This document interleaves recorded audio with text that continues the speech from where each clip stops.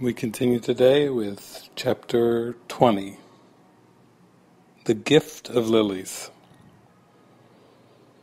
Look upon all the trinkets made to hang upon the body, or to cover it, or for its use. See all the useless things made for its eyes to see. Think on the many offerings made for its pleasure, and remember all these were made to make seem lovely what you hate. Would you employ this hated thing to draw your brother to you, and to attract his body's eyes? Learn you but offer him a crown of thorns, not recognizing it for what it is, and trying to justify your own interpretation of its value by his acceptance. Yet still the gift proclaims his worthlessness to you, as his acceptance and delight acknowledges the lack of value who places on himself.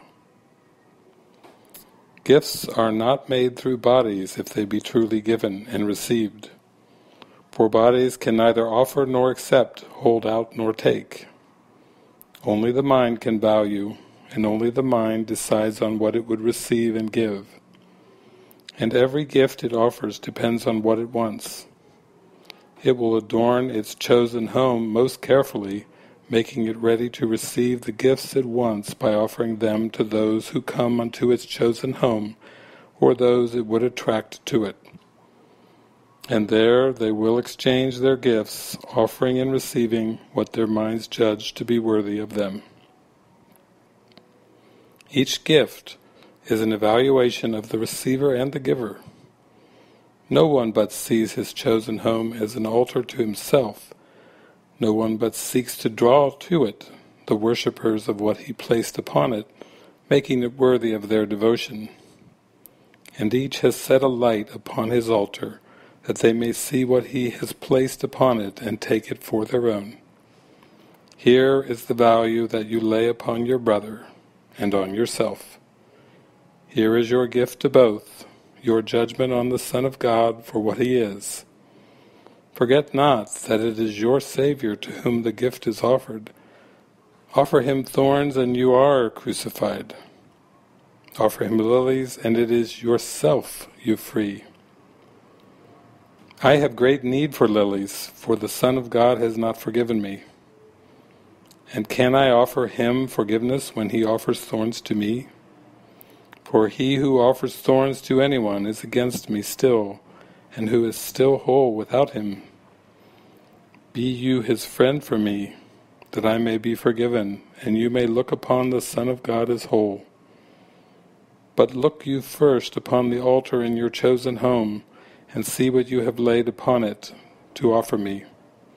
If it be thorns whose points gleam sharply in a blood-red light, the body is your chosen home, and it is separation that you offer me. And yet the thorns are gone. Look you still closer at them now, and you will see your altar is no longer what it was. You look still with the body's eyes, and they can see but thorns. Yet you have asked for and received another sight. Those who accept the Holy Spirit's purpose as their own share also his vision.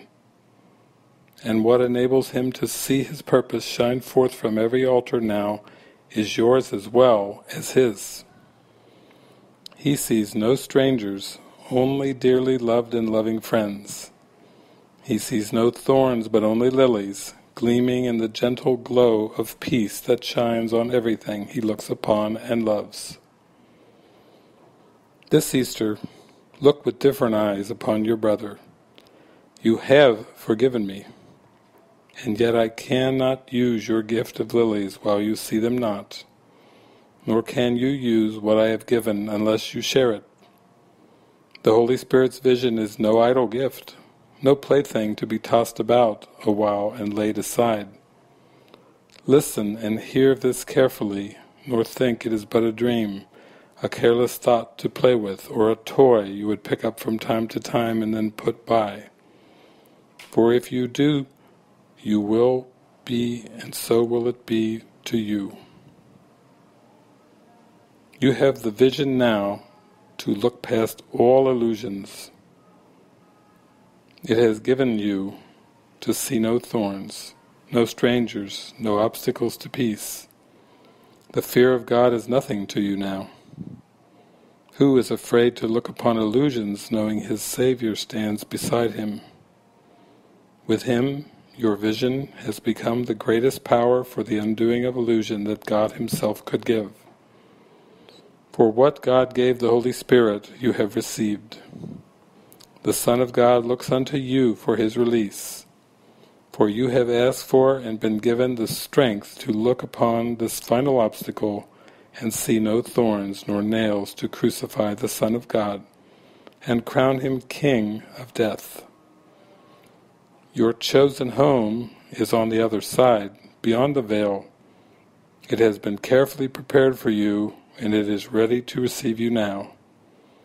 You will not see it with the body's eyes, yet all you need you have. Your home has called to you since time began, nor have you ever failed entirely to hear. You heard, but knew not how to look nor where, and now you know. In you the knowledge lies, ready to be unveiled and freed from all the terror that kept it hidden. There is no fear in love. The song of Easter is the glad refrain the Son of God was never crucified. Let us lift up our eyes together, not in fear but faith. And there will be no fear in us, for in our vision will be no illusions, only a pathway to the open door of heaven, the home we share in quietness and where we live in gentleness and in peace, as one together. Would you not have your holy brother lead you there?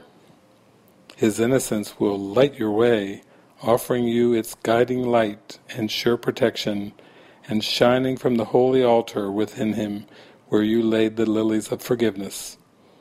Let him be to you the Savior from illusions, and look on him with a new vision that looks upon the lilies and brings you joy. We go beyond the veil of fear, lighting each other's way, the holiness that leads us within us, as is our home. So will we find what we were meant to find by him who leads us. This is the way to heaven and to peace, the peace of Easter, in which we join in glad awareness that the Son of God is risen from the past and has awakened to the present. Now is he free, unlimited in his communion with all that is within him. Now are the lilies of his innocence untouched by guilt, and perfectly protected from the cold chill of fear and withering blight of sin alike. Your gift has saved him from the thorns and nails, and his strong arm is free to guide you safely through them and beyond. Walk with him now, rejoicing, for the Savior from illusions has come to greet you and lead you home with him. Here is your Savior and your friend, released from crucifixion through your vision, and free to lead you now where he would be. He will not leave you, nor forsake the Savior in his pain. And gladly will you walk the way of innocence together, singing as you behold the open door of heaven, and recognize the home that called to you. Give joyously to one another the freedom and the strength to lead you there, and come before each other's holy altar where the strength and freedom wait, to offer and receive the bright awareness that leads you home. The lamp is lit in both of you for one another, and by the hands that gave it to your brother shall both of you be led past fear to love. And from the Workbook, Lesson 159, I give the miracles I have received. No one can give what he has not received. To give a thing requires first you have it in your own possession. Here the laws of heaven and the world agree, but here they also separate. The world believes that to possess a thing, it must be kept. Salvation teaches otherwise. To give is how to recognize you have received. It is the proof that what you have is yours. You understand that you are healed when you give healing. You accept forgiveness as accomplished in yourself when you forgive. You recognize your brother as yourself, and thus do you perceive that you are whole. There is no miracle you cannot give, for all are given you.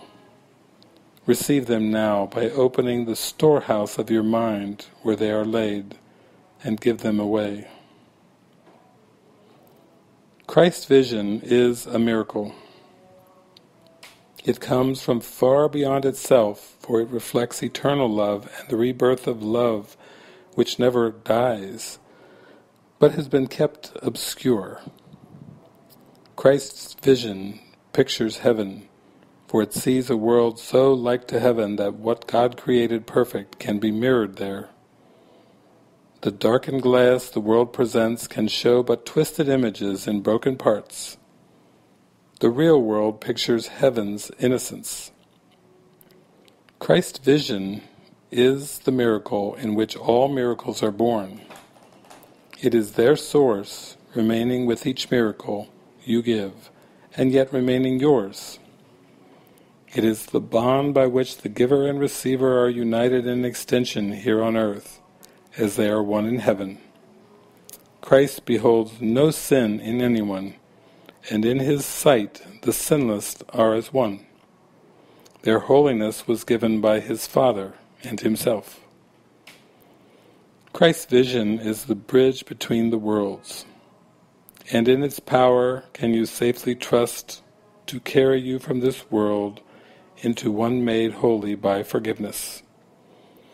Things which seem quite solid here are merely shadows there, transparent, faintly seen, at times forgot, and never able to obscure the light that shines beyond them.